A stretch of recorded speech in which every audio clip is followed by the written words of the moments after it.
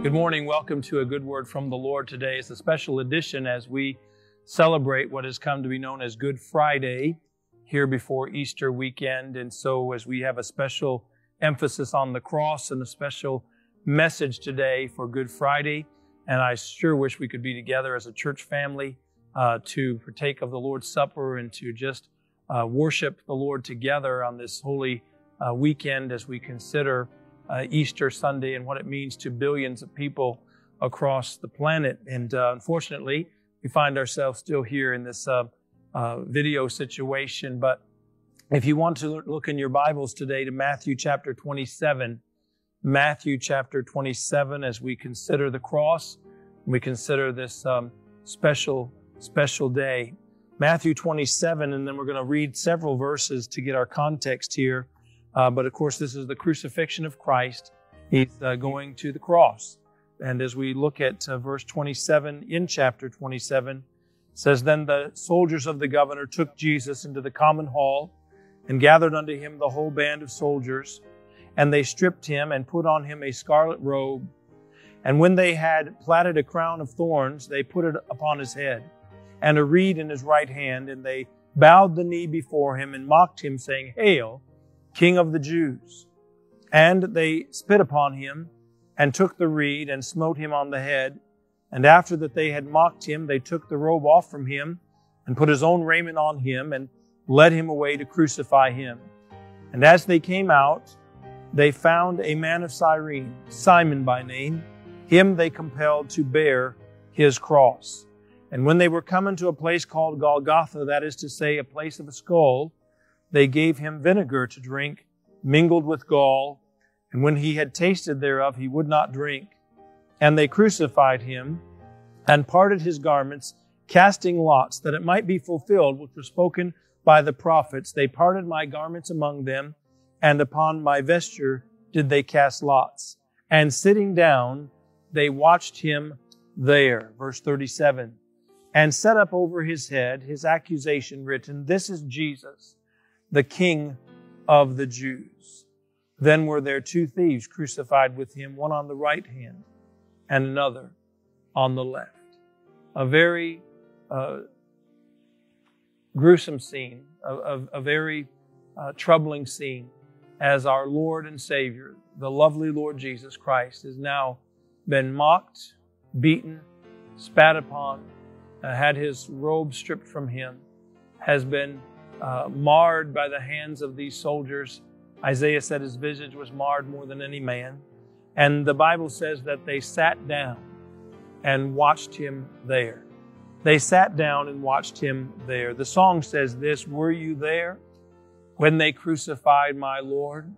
Were you there when they crucified my Lord? Oh, sometimes it causes me to tremble, tremble, tremble. Were you there when they crucified my Lord? Were you there when they nailed him to the tree? Were you there when they nailed him to the tree? Oh, sometimes it causes me to tremble. And then verse 3 says, Were you there when they laid him in the tomb? Were you there when they laid him in the tomb? Oh, sometimes it causes me to tremble, tremble, tremble. Were you there when they laid him in the tomb? And as they sat there, the Bible says in verse 36, they sat down and they watched him there. And the thought occurred to me, what were they watching? What was that crowd seeing that day? And I want to give you a good word from the Lord today, though we certainly are saddened to consider the cross and what had to happen, what must have happened for us to be redeemed.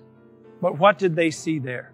Well, the first thing they saw, they were watching the greatest man who ever lived, the holy, undefiled, sinless Son of God, the God-man, God the Son and the Son of God, the most powerful speaker, the one who had authority, the one who healed, the one who taught, the one who brought the dead back to life again. They were seeing the greatest man who ever lived, the one who had the most perfect wisdom, the most compassionate friend.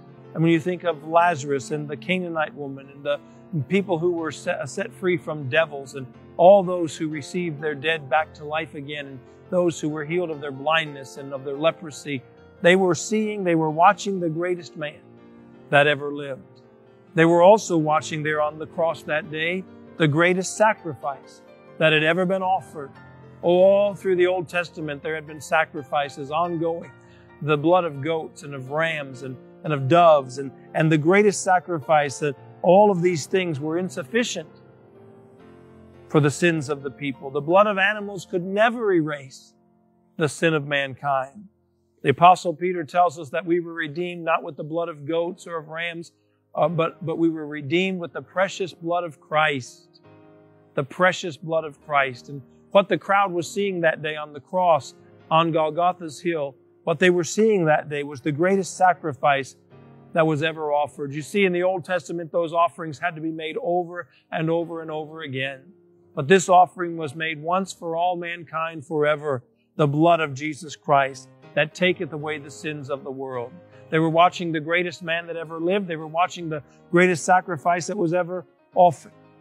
And then they were watching the greatest gift that was ever given. The greatest gift that was ever given. Though it was a bloody scene, J. Vernon McGee preaches a message says that was a bloody road to the cross. And it was gruesome, it was grotesque, it was a bloody scene on Calvary's Hill. But in the midst of all of that violence, there was a wonderful gift being offered to the people of this world. The Bible says the wages of sin is death, but the gift of God is eternal life through Jesus Christ our Lord. And John 3:16 says that God so loved the world that He gave. So by implication, a gift was given, a gift was made. Unto us a son is given, unto us a child is born, the prophet said. And here was that gift that was given, the Lord Jesus Christ. Oh, I've received many gifts over my lifetime for birthdays and Christmas and anniversaries. Some gifts have been very costly. Some have not been as costly in dollars and cents, but they certainly were sacrificial gifts, and they made a huge difference in my life. They were very meaningful. Not silver or gold bought our redemption, but the gift of the blood of Christ for you and for me. His own precious blood. It was the blood that made the difference. It was the blood that sealed the redemptive act of God. And so the redemption, the blood of Christ that made us sons of God. Beloved, now are we the sons of God because of the cross, because of the blood. They sat down and they watched the greatest gift that was ever given. As I preached on Palm Sunday, they saw the greatest victory that was ever won. When Jesus bowed His head and gave up the ghost, the Bible says, He used these words, "It is finished," and the greatest victory was accomplished. Satan was destroyed. The power of hell and death was defeated and broken. And the demands of the law were fully satisfied. You know, sometimes people get confused about this. Yes, we are saved by grace through faith. But God had to have satisfaction for the sins of mankind. There had to be a blood sacrifice. Without the shedding of blood, the Bible says there is no remission of sins. And so it was more than the act of Christ giving Himself. It was the precious blood that atoned for our sins. Had there been no sacrifice, there would be no salvation. Had there been no redemption, there had been no remission of blood, my friend, there would be no redemption of the lost. They saw the greatest victory that was ever won, and then they saw the greatest door that was ever opened. Many times in the Gospels, Jesus gives these I am statements. I am the bread of life. I am the light of the world. I am the good shepherd. And one of those, He says, I am the door. By me, if any man enter, he shall be saved. I am the door. And here at that crowd outside of Jerusalem, they came to watch. They came to gawk. They came to see the blood. They came to see the vengeance of the people against this one who came to save them. But what they were seeing there was the great door of heaven, the open door of salvation. As Jesus died on that cross, literally with His arms wide open, outstretched to the world in a welcoming gesture, in a welcoming way. He was opening the door that whosoever will may come. Whosoever will, let him come, John says in Revelation. Heaven's door was opened at the cross of Calvary, and they were sitting there, many times not knowing what they were seeing, but they were truthfully, my friends, seeing the greatest door that was ever opened. And we'll be in heaven one day. If you're saved, you'll be in heaven one day because the door of salvation was opened at Calvary. The door of salvation was opened for whosoever will may come. You were there, the song says. Were you there? It asked the question, but the truth is you were there because when He was on the cross, you were on His mind. He looked far off into eternity, far off into the future, and He saw you and He saw me. And He saw a little 7-year-old boy from a broken home, a divorced Catholic family. And He saw the need for that young man to be saved. And that young man is now your pastor today at Bible Baptist Church Savannah. He saw the need of your soul, and He saw the need of your family and your children and your grandchildren. And so He opened the door, and you were there. You were on His mind. You were in His thoughts. And He did it all for you. He did it all for me, the song says. Each drop of blood was shed for even me. When the Savior died, He did it all for me. There's another song I want you to hear before we're done. And you know it well. I love it. I've talked about it from the pulpit here at church. It's the song, I call it the doctrine song. It has so much doctrine in this one hymn. It's called One Day. One day when heaven was filled with His praises. One day when sin was as black as could be. Jesus came forth to be born of a virgin. Dwelt amongst men, my Redeemer. My example is He. One day they led Him up Calvary's mountain. One day they nailed Him to die on the tree. Suffering anguish, despised and rejected, bearing our sins, my Redeemer is He. Living He loved me, dying He saved me. Buried He carried my sins far away. Rising He justified, freely forever. And one day He's coming, oh glorious day. One day they left Him alone in the garden. One day He rested from suffering free. Angels came down o'er His tomb to keep vigil. Hope of the hopeless, my Savior is He. One day the grave could conceal Him no longer. One day the stone rolled away from the door. Then He arose over death He had conquered. Now is ascended my Lord evermore. And one day the trumpet will sound for His coming. One day the skies with His glories will shine. Wonderful day my beloved one's bringing. Glorious Savior, this Jesus is mine. Living He loved me. Dying He saved me. Buried He carried my sins far away. Rising He justified freely forever. One day He's coming, oh glorious day. Friend, remember, Sunday's coming, and Jesus is coming again.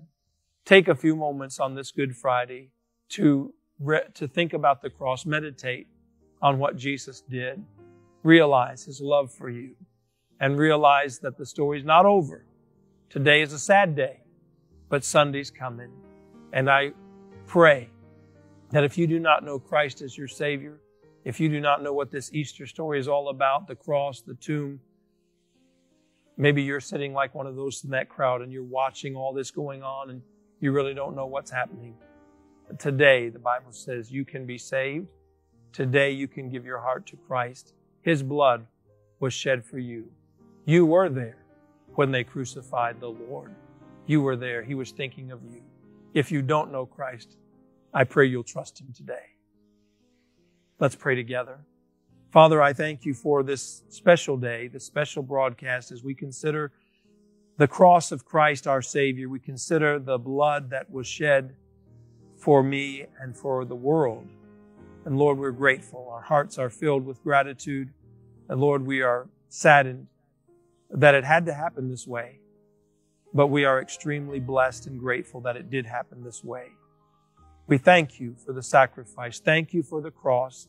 Thank you for the nail-scarred hands. And Lord, we know it's Friday, but Sunday's coming.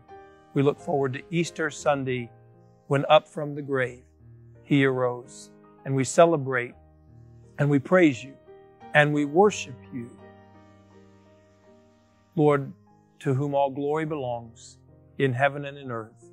In the name of Jesus Christ, our Savior. Amen. Thank you again for joining us. I hope that you will have a good Easter weekend. I know it's going to be the very different Easter, the first time in American history that churches have not been able to meet to celebrate and worship together. But I hope you'll join us on Sunday at 10:15 and at 5 o'clock for our Easter services. God bless you. Have a great day serving the Lord.